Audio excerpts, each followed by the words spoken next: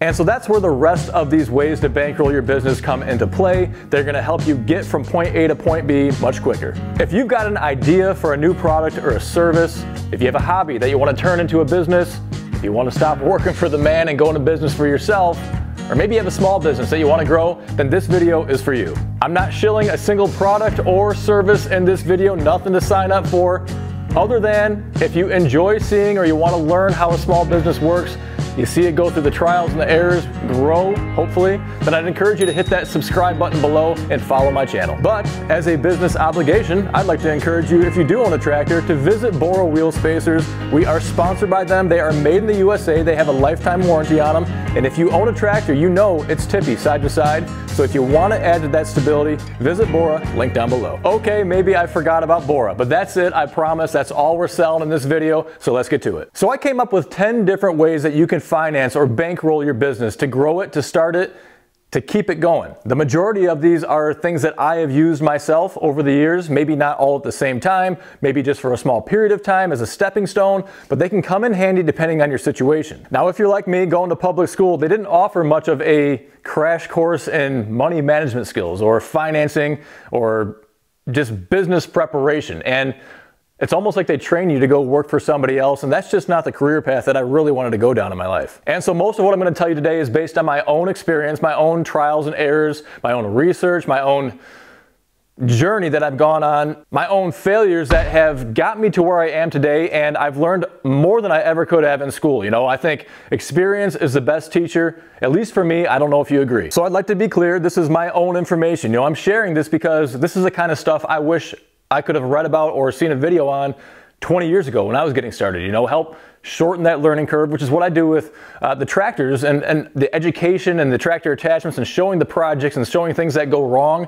not just the things that go right. But I think for me, that helps to be more authentic with customers. I don't like feeling phony. I don't like to feel like a salesman. I want to feel just like we're friends, like I'm just talking to somebody, kind of explaining what I do, trying to encourage them, give advice based on what worked for me. All right, so most of these methods of getting money, all right, to bankroll your business are going to require interest, all right?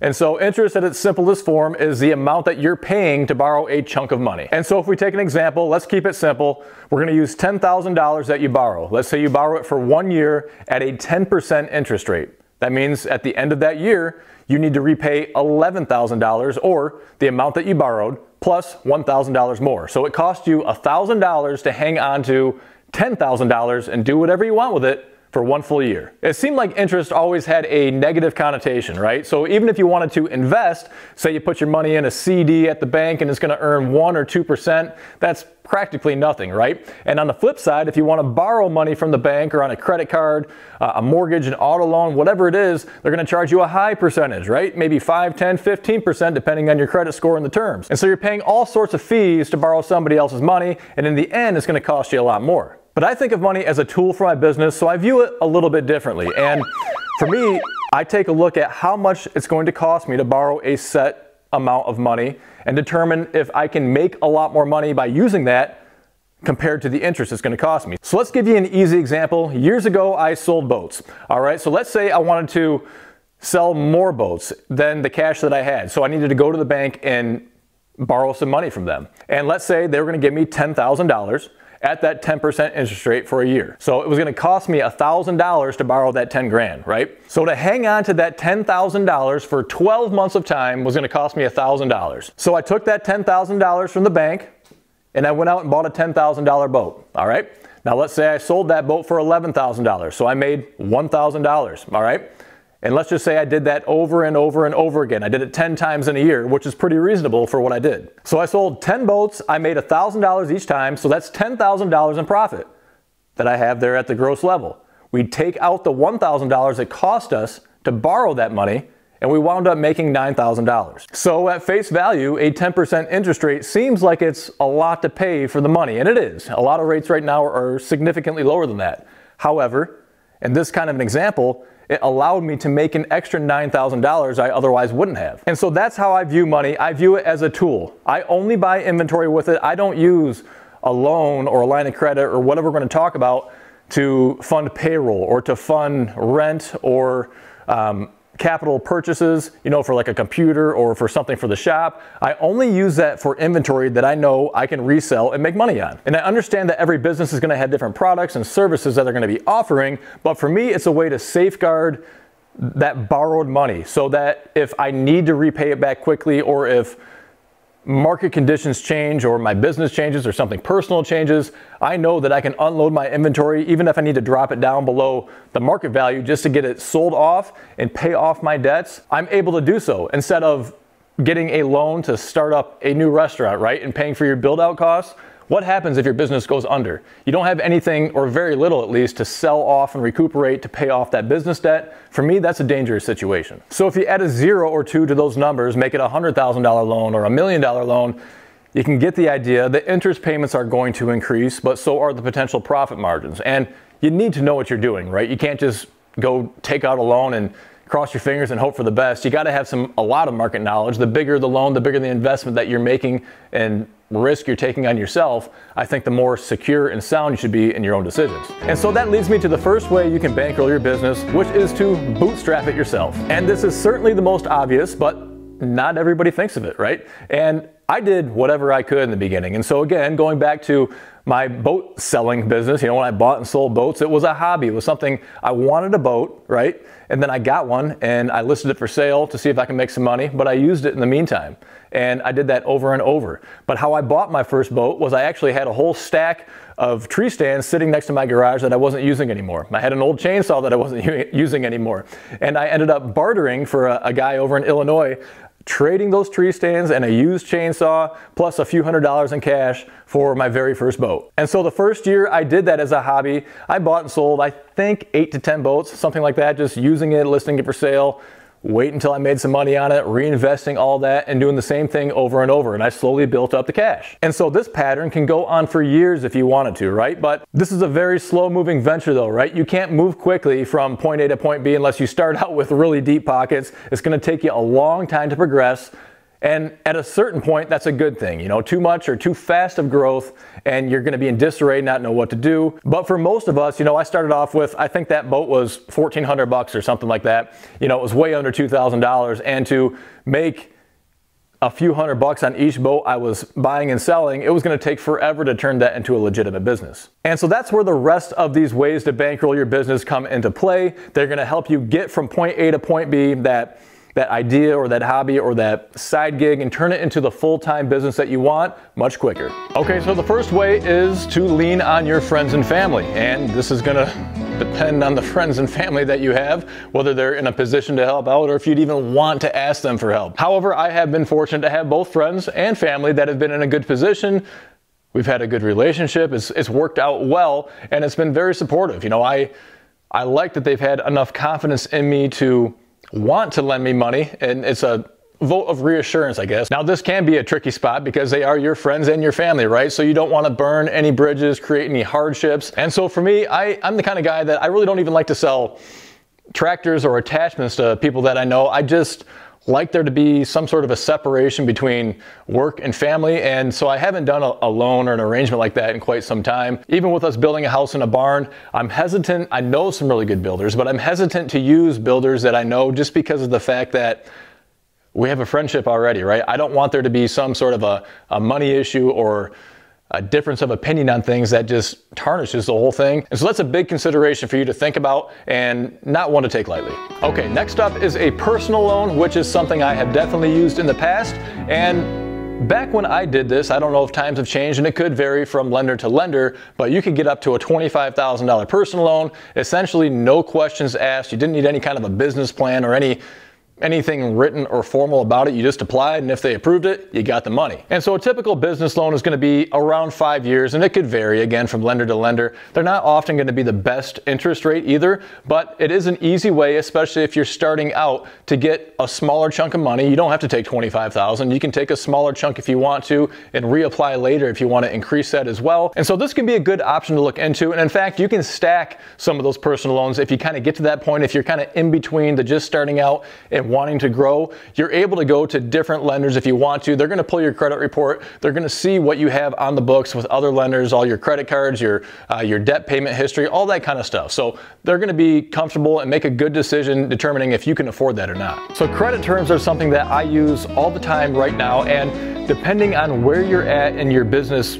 journey is really going to determine if this is an option for you or not. And so I use credit terms with OEM manufacturers that I can actually buy tractor attachments from, but we also use it for sub-tier suppliers. So there's certain products we sell that are we're just buying steel parts from, or doing a powder coating process or a packaging process. You know, different little steps along the way, not a full finished product. But either way, once you get to a certain point, you can typically establish a credit account with them, and you can have maybe 90 days, maybe it's just 30 days, maybe it's a full year. It depends what they're going to offer or what they're comfortable with. They may give you a shorter term up front and extend that down the road, or increase the volume as well, the dollar amount, depending on how long you're established with them. But this is something I'd encourage you to check with the vendors that you work with. If you are buying products to resell, ask them. Oftentimes they're not going to come right out front and tell you unless you ask. So this is just one type of credit term that is available, but the cool thing about this one is that it's typically not going to be something that's reported onto your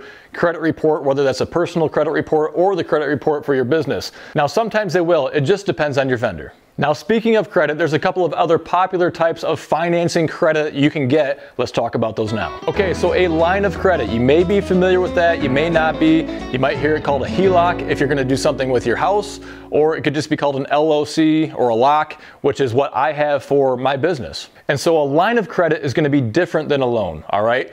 Let's go back to taking out a loan. Let's say it's a $100,000 loan at a 10% interest rate. So you'll have a certain amount of years to repay that. So let's just say it's a 5-year loan. You're gonna chop that up into equal payments with interest over 60 months, and you're gonna have it paid off in full at the end. So the difference with the line of credit is it can still be $100,000, it can still be 10% interest. However, as you pay it down, you're still gonna have your minimum monthly payments that are typically just the interest only. But as you pay it down, let's say you get it paid down to 50 grand, just for example, you can re-borrow that other $50,000, all right? So you can go all the way back up to 100 grand. You could keep all 100 grand borrowed for the entire duration of the term if you wanted to. Whereas with a loan, as you're paying it down month by month, you can't pull that money back out and start using it again. With a line of credit, you can pull all that money out over and over again as you're paying it down if you want to, and keep on using it. So for me, I typically capitalize and use pretty much all of my line of credit all the time, right? So kind of like how we talked about in the beginning, the interest rate for me is cheap over time, or over the course of a year, or whatever the time period is.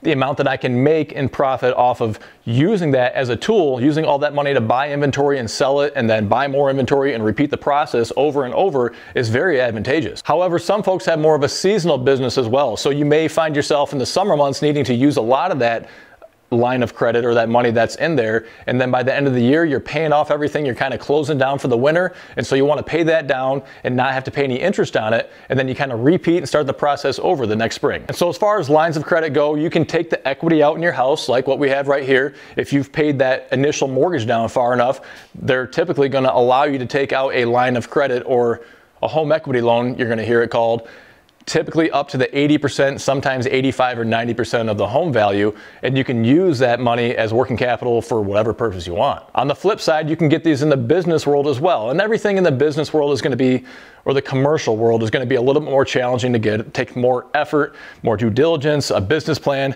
but rest assured, if you want to go down that path, it's going to be an option available for you. And of course, probably the most common type of credit you would think about is a credit card. And this can be a double-edged sword. You have to have some excellent money management skills, in my opinion, to be able to utilize credit cards the right way. But you do need to master your money management skills. And for me, I use credit cards in and out every day for my business. I use them whenever possible. It's nice to have kind of that buffer right in there to collect all the random payments that are coming in for me on a daily basis. Now, I pay my credit cards off every day. I have 6 credit cards currently for all of my businesses, and they're at a zero balance every single day. Whether they have $5 or $5,000 or whatever it is on there, I'm paying them down. I use different cards for different applications, different vendors. Now, I probably don't need to use that many anymore as my credit limits have grown with the individual cards, but it's still nice to have that flexibility. Sometimes if you want to have your mileage points or your cash points or whatever it is, that's fine too, but The main thing is you need to have those money management skills under control, otherwise the interest rates can grow out of control. Now this one may surprise you, but this is one of the easier ways that I've actually found to finance a business. I have purchased a couple of existing businesses so far in my life, and for two of them, or actually for both of them, I used owner financing to complete the purchase. And so owner financing means what it says. You're using the seller to finance the purchase. And so you are paying them the monthly payment, and sometimes they're going to require, well, most of the time they're going to require a down payment of some sort. It could be very minimal. It could be 10, 15, 20%. It depends what they're comfortable with, what their arrangement is. But typically, if a seller is going to offer owner financing, they want to have some skin in the game still to make sure that you're going to be successful. And so that's a real added benefit there, to know that you have somebody to lean on for advice, for questions. As you transition from old owner to new owner, you don't feel like you're left alone. So if you can find a situation like that, I would highly encourage you to look into it. They're more common than you would think, and oftentimes if you're looking at businesses that are for sale, or if you're reaching out and talking to folks, they may not offer it right out front. So if you ask the question, oftentimes they're going to be open to it. So tying into owner financing, you have another very popular method, which is the SBA, or Small Business Administration. Now, whether you're a startup looking to buy an existing business, looking to expand, whatever it might be, the SBA has a lot of solutions for you. If you are looking to buy a small business, and oftentimes they are going to partner with and allow the owner to finance a portion of that sale, sometimes a down payment even, so that you can really minimize the amount that you have out of pocket. And then the SBA, and sometimes partnering with a local bank, will help to finance the rest of the purchase. But they are also going to help out with working capital, if you need to expand your business, all sorts of different things. They have a ton of different programs. There's a lot of banks that partner with the SBA and serve as, and even have officers that represent the SBA to go through all those options with you and tell you what you need to do to be successful. All right, so this leads me from the SBA to the other version of that, which is just a traditional business loan. And so this is where you're going to go to your local bank and you're going to ask them, hey, I have a business I want to start, I have a business I want to grow, I have a building I want to buy, whatever it is for your commercial purpose, and you're going to ask them for the money. And so this method, this approach can be a bit of a challenge. It depends. I have found personally that credit unions are a lot easier to work with than a bank itself. So I would shop around. I mean, we have, 10 or more credit unions around here. I have found a couple that are absolutely fantastic to work with. I don't use a bank at all for anything anymore. I use a credit union for everything. They're just a lot more personable, flexible. They don't have the big bank requirements behind them that are restricting them. And so depending on your area, this could be a little easier or a little more challenging, but look to the credit unions first. Even if I'm going to get a loan for anything else, whether it's a mortgage or a car, I'm going to a credit union and not a bank. Now, one of the things I will say about a loan like this is that, at least when I started out, looking into this option used to be more expensive in the interest route versus going through the SBA.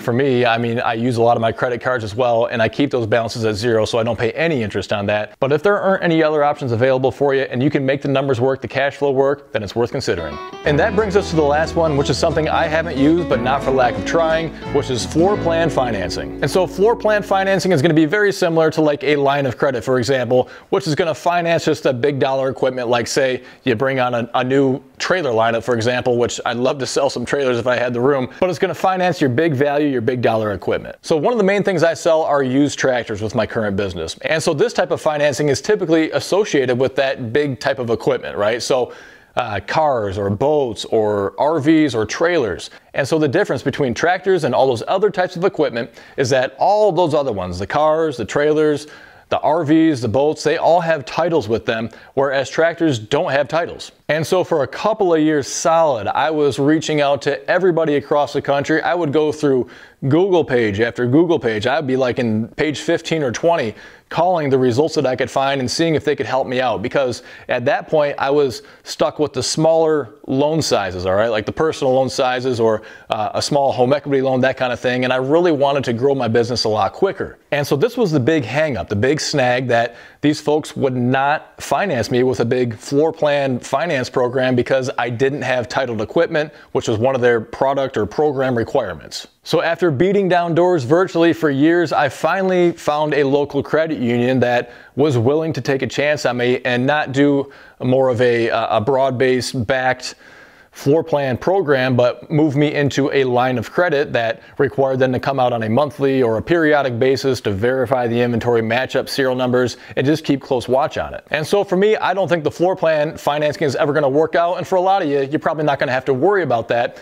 But I bring it up because there are going to be times, there are going to be applications for folks. Maybe you you sell used equipment, right? Maybe use zero turns or just use small equipment and you want to start carrying some new lines. Well, this is the kind of financial product that you could utilize. All right, so again, this is all based on my personal experience. These are essentially all of them except for the floor plan financing, things that I have done myself at one point or another. You know, I've had a lot of businesses that have been great ideas. They started out well, but they failed for one reason or another. So this one's going pretty good. I think it's going to stick around for a while. And so every single one of these financing products have served their purpose for me at one point or another. And it doesn't mean that because I used it before, it's going to be the right tool to use in the future. But business evolves over time, all right? And where you were yesterday is not where you're gonna be tomorrow. There's ebb and flow. You just have to expect change to come along. And so to have that knowledge now so that you can kind of start looking and planning for the future, maybe reaching out to credit unions or setting up your credit cards or whatever it is, talking to family and friends, any of those tools can be used. You can use some of them in tandem as well. They don't have to be exclusive where it's only this or only that. You have to have really good money management skills. I'd encourage you, don't grow too fast, but growing too slow can kind of smolder the fire as well. So you have to find that fine line, and it's never perfect. It's never a perfect linear straight line of growth. It's gonna be up and down, you're gonna make mistakes, but having more tools in your belt can get you through it. So again, nothing for me to sell today. If you did enjoy today's video, we're gonna sprinkle in some more business topic videos in the future, but if you wanna see kind of the day-to-day and how I'm growing my business and how I'm conducting my business, then follow along. Hit that subscribe button down below. I want to thank you for taking time out of your day to stop by, and until next time, stay safe. We'll see you soon.